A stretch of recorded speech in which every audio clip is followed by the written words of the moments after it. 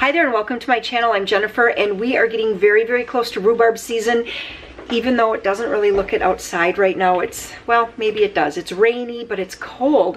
I'm just hoping that things warm up. I went out and peeked at my rhubarb a few days ago. I had to like pull back a bunch of leaves and there was just some little shoots that were just about a ½ inch sticking out. So anyway, it's going to be rhubarb season soon and I have quite a bit of rhubarb in my freezer and I thought I'd like to get some of that used up. So in this video, over the course of a few days, I'm going to make all sorts of different rhubarb recipes, from jelly to jam to rhubarb custard dessert, breads, and just some cobblers, or maybe not cobblers, but crunches and crisps, things like that. And I'm going to just show you all different things that you can do with rhubarb. So the first thing I'm going to do is get some rhubarb juice going in my Nutri-Steamer. This is the steamer that I have. It's by Back to Basics.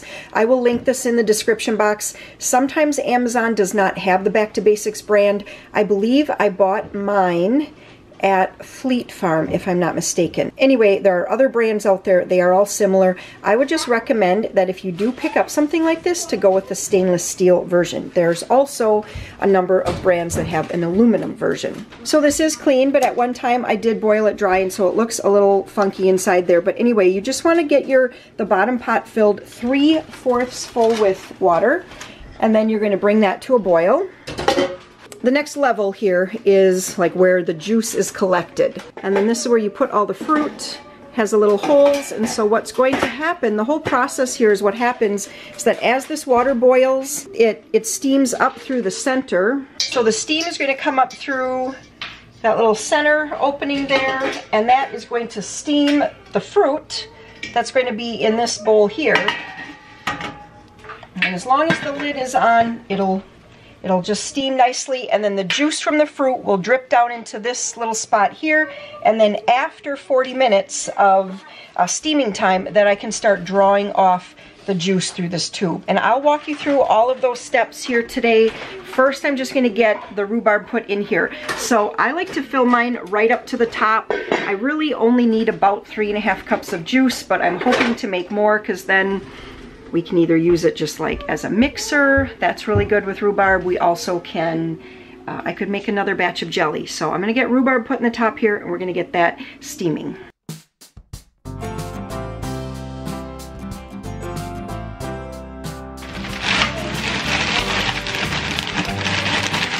This is about 17 cups of frozen rhubarb. And I'm gonna get this turned on to high, get the lid on. And then what I'm waiting for is for steam now to come out here. It's going to take a while because it has to warm up, you know, all that frozen fruit and everything. But as soon as the steam starts to come out of the top, then I'll set my timer for 40 minutes, and that's when I will draw off the first juice. While I wait for my juicer to start steaming so I can set the timer, I am going to get some rhubarb and sugar mixed together here, because it has to sit overnight or for like 12 hours or something. So actually 12 hours from now would be 11 o'clock tonight. You can bet I will not be making rhubarb jelly tonight. Tomorrow I will actually make up some, what I just refer to as freezer jam, and I will show you more about that tomorrow.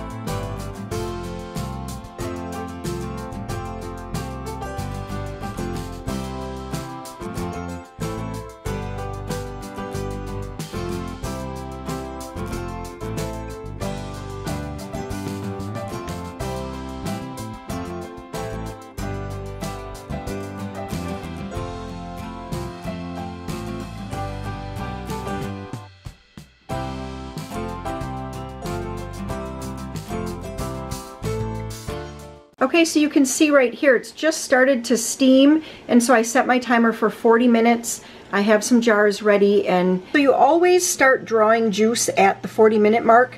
And then there's guidelines here for every fruit and a whole lot of different vegetables over here, how long you can continue to draw off juice. So for rhubarb it says 70 minutes, so that would be the 40 plus an additional, or at the 40 mark, then up to 70 minutes. So for 30 minutes I'll be drawing off juice from here, and that's to get the best quality juice. We've actually drawn off longer, like with the cranberries.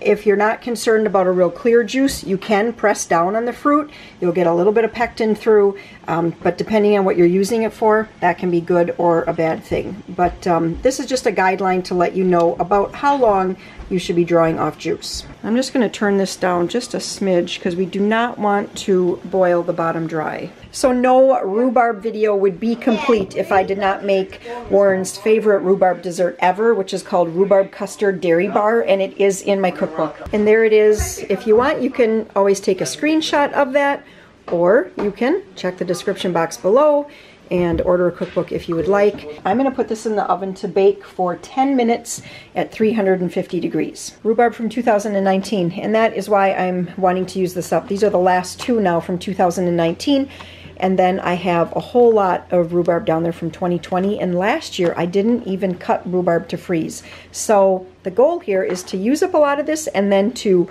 cut a whole bunch of fresh rhubarb for this year. I like to package up my frozen rhubarb in 6-cup portions, and the reason I do that is because this particular recipe calls for 6 cups of diced rhubarb, and then when I want to make this, my rhubarb is all ready to go. So this whole bag here is going to be used in the Rhubarb Custard Dairy Bar, but it's going to be a little bit before I get going on the custard here, and then the topping I won't put on until tomorrow. We're actually having another fish fry tomorrow night, and so this is going to be one of the desserts that I'll serve at the fish fry.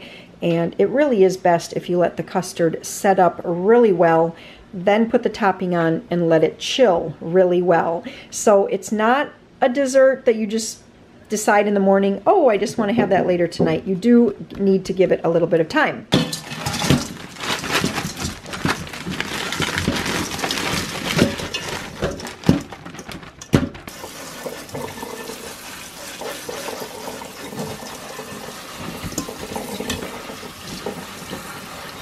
I'm getting things set up to start making the rhubarb custard filling. I do have the crust is in the oven right now, set for 10 minutes.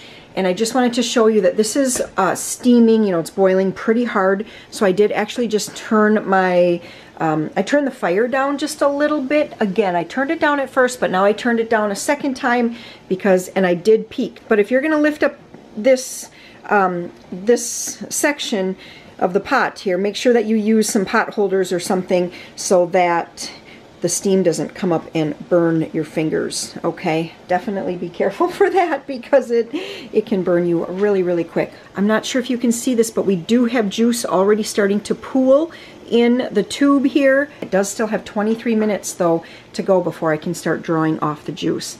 And since it's boiling so hard, I'm actually going to turn it down one more notch. And then I do like to put the rhubarb custard on top of the crust as soon as the crust comes out. And since I only have about 8 more minutes to get this going. So 3 eggs. I'll be doing 1 1/4 cups of sugar. And since I'm using frozen fruit, which does have a tendency to have a little bit more ice in it and to juice a little bit more, I'm gonna go with 4 tablespoons. My recipe says 3 to 4 tablespoons flour. That was 3, okay. If I use fresh rhubarb, I usually only go with the 3 tablespoons. 1/4 teaspoon of salt, and then I'm using 1 cup of heavy cream. You can use 2% milk or whole milk. I would not use 1% or skim with this though.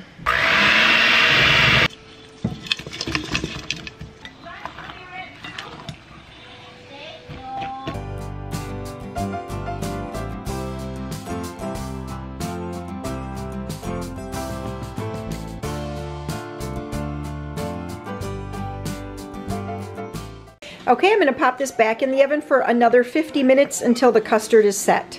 And the first quart of juice I do like to put back in and let it run through a second time. It just helps to sterilize the tube.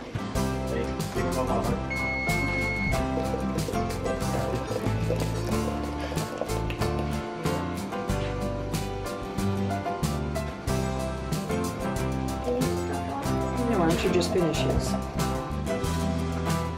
Now, if I were going to be canning this juice, I would just put my lid, I'd wipe the rims, put the lid, put the ring on, and then I would put it into my water bath canner. I'd have to look up if it has to go for 15 or 20 minutes in the canner. I'm not sure exactly, but since I'm going to be actually using this to make jelly, and then also, I think, well, I have some other plans for it too, and we'll see if that all happens, but I don't, you know, I can just put the plastic caps on here, I could put the metal lids and bands, really whatever option. I wouldn't even have to put it into the canning jars. I could just put it in like a big glass bowl, put it in my fridge that way, but this is just easy to handle in the jars. So I set my timer again for 30 minutes, and I'm just going to continue to let this steam and juice, and I'll just keep drawing off like every time that this gets full, which I see it's already filling up here. So well, I have to put my camera down to do that because this is really hot.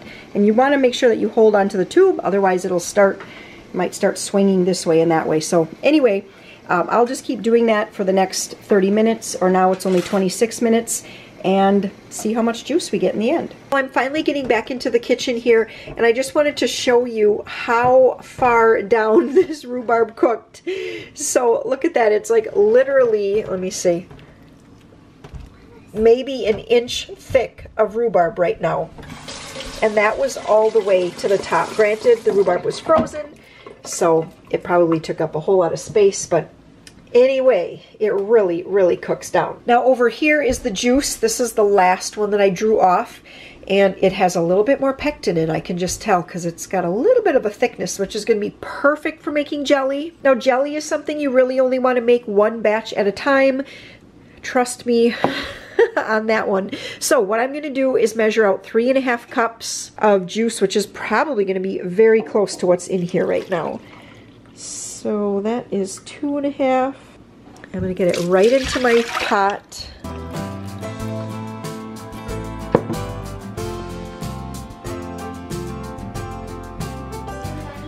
Okay, so that is 3.5 cups of rhubarb juice. And I know this is a ton of sugar, but that's just how jelly is. And so I'm going to put in 4 cups of sugar, plain old white sugar, and then I have 1 box of Sure-jel.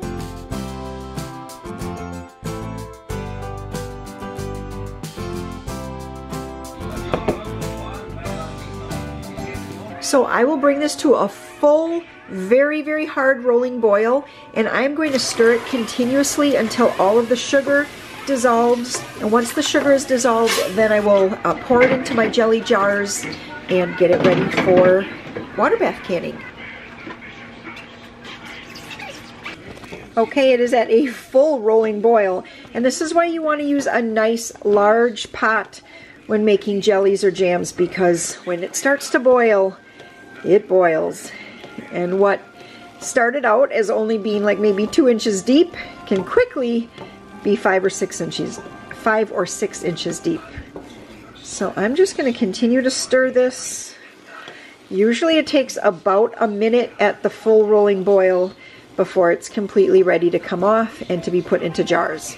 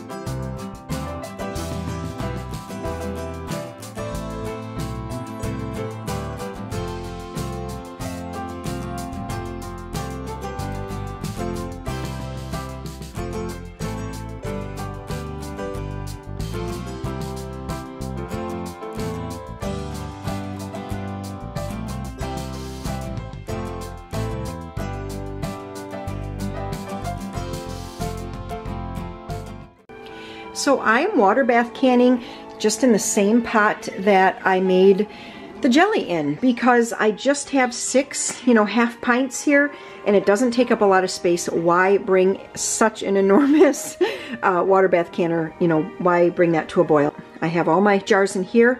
I will bring this to a boil, and then I will put this onto a low boil. I'm gonna have to check. I think it's 15 minutes, but I'm gonna double check for you right now. Okay, I just checked and it says 10 minutes. Now I do wanna make sure that wherever you are canning from and home preserving, always do your own research to look it up and see what the recommendations are for your area for pressure canning. It's based on altitude, but I'm water bath today, water bath canning in high acid fruit with plenty of sugar. So anyway, just do your research. I will link a couple books below, like the Ball, what is it called? Ball Book of Home Preserving, and then there's also just the Ball Blue Book of Canning, which has a whole lot of information in, and it's really what I tend to go to when I'm looking for canning information. So, all right, so I'm gonna put a cover on this. When it comes to a good boil, I'll turn it down so it's just a nice gentle boil for 10 minutes.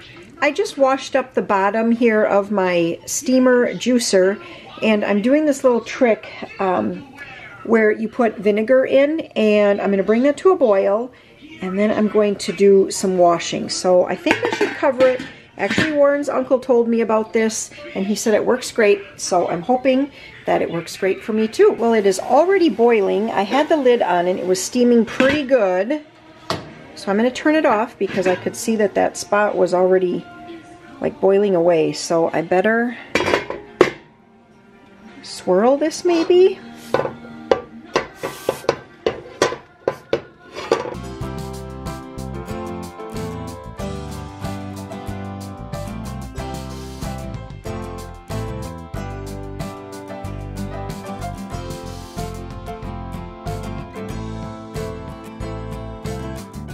And there it is. It's so beautiful. It just needs to set up. I see I have 1, 2, 3 jars that already popped. I'm waiting for 1, 2, 3 more jars to pop here. And then it just needs to set up for a good 24 hours. And we'll check it. Hopefully it's nice and gelled. I could tell when it was coming off of the spoon. Oh, there was a pop. I could tell when it was coming not off the spoon, but off of the kettle when I was pouring it. As it was cooling, it was sheeting. And that's a sign that it is gelling. So yeah, I'm looking forward to giving this a little wiggle tomorrow. So the next recipe is Streusel Rhubarb Bread. This is also in my cookbook, page 40. I'm showing it to you here, so if you'd like, you can take a screenshot of it. Like I said, information for the cookbook is in the description box below. Okay, so I'm gonna get all of these ingredients into my KitchenAid mixer. Really just mix it like you would any bread. We're going to mix up the sugar, the fat, the egg, the milk, the vanilla, and then add in all the dry ingredients, adding in the rhubarb and the walnuts last.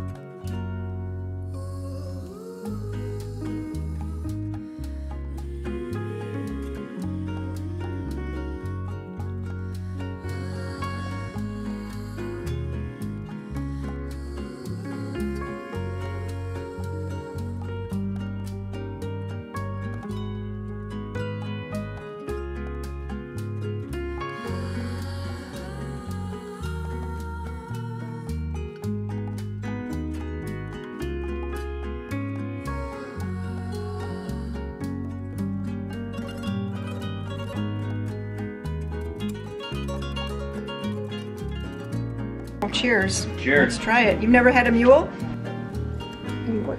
We are yelling here.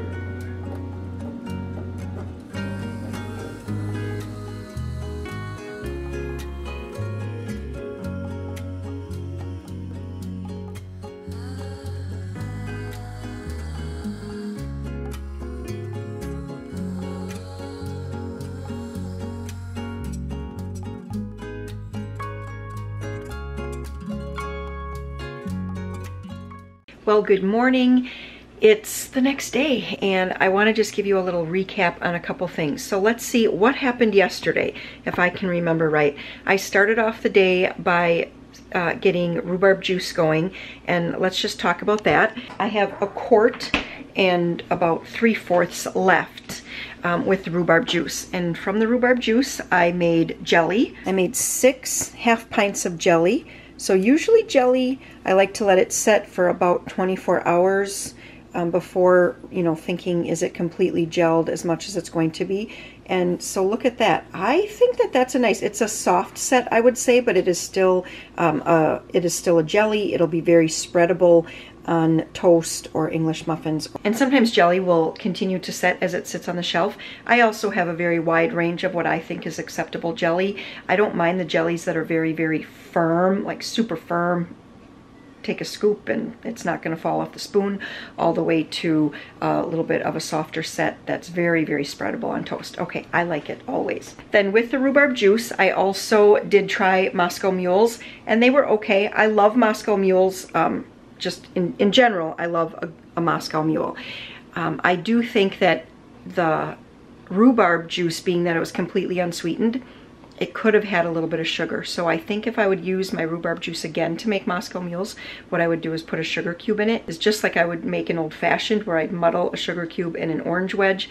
I would use an actual fresh lime and do a lime wedge with the sugar cube, muddle that, then add in my rhubarb juice. And it would just give it a little bit of sweetness, because ginger beer is very, you can't really say peppery, but it's very spicy. It's got a very, very strong ginger flavor. So if that's not really your thing, well, then maybe you won't like Moscow Mule. But if it is your thing, if you like ginger a lot, sometimes it just tastes a little good with a little bit of sugar. All right, enough about that. So now, then I also got started on the rhubarb custard dairy bar for tonight. And I'm going to take some Cool Whip out shortly. I have to remember to do that so that we can continue to get that made and chilling until this evening. And then I also did the rhubarb streusel bread. I can't remember if I said this recipe is also in my cookbook. And what I did this time, I actually like this bread better if it's made in little loaves. I used to make it in a full loaf pan, like a 9x5 loaf pan, but it just doesn't get all that high. And I think it just, they're so much cuter in the little loaf pans. So anyway, that's what I typically do with this.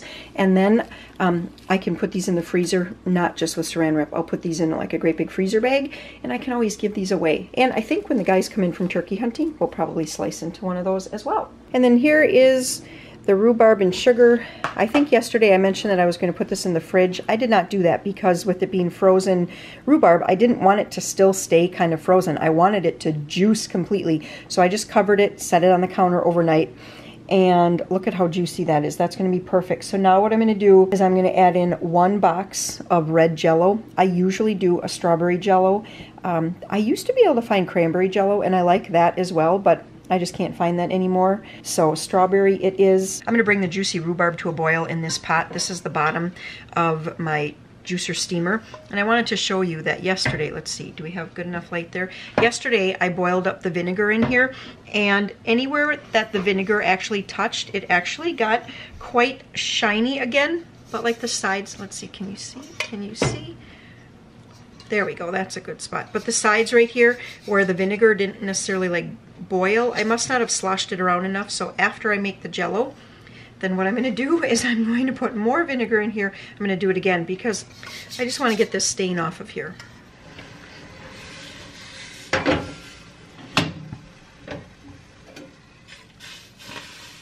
Oh yeah. Oh yeah.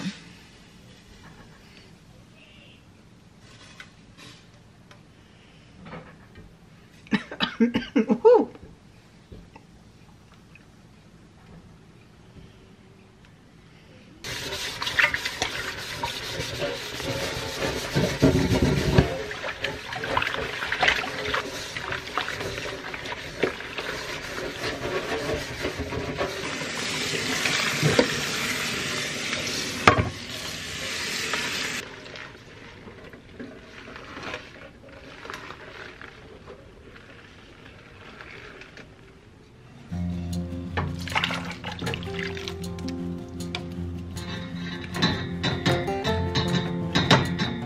Whoa.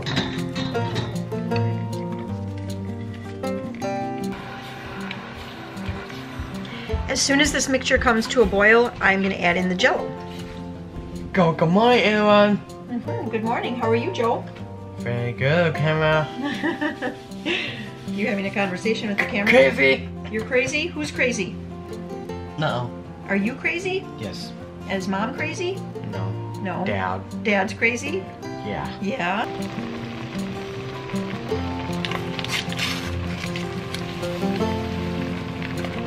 I'll stir this until I can tell that everything is dissolved. I want the Jell-O to be dissolved. I want all the sugars to be dissolved.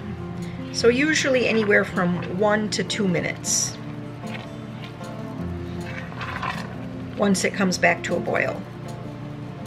And since I know that my kids will eat the this rhubarb freezer jam better if I puree it instead of having chunks of rhubarb, that's what I'm going to do. I'm just going to run this through my blender to get it all pureed, and then I will put it into jars, and I'm just going to freeze it like that. Nothing. We heard some gobbling, but Yeah. that's the way it goes. Yeah.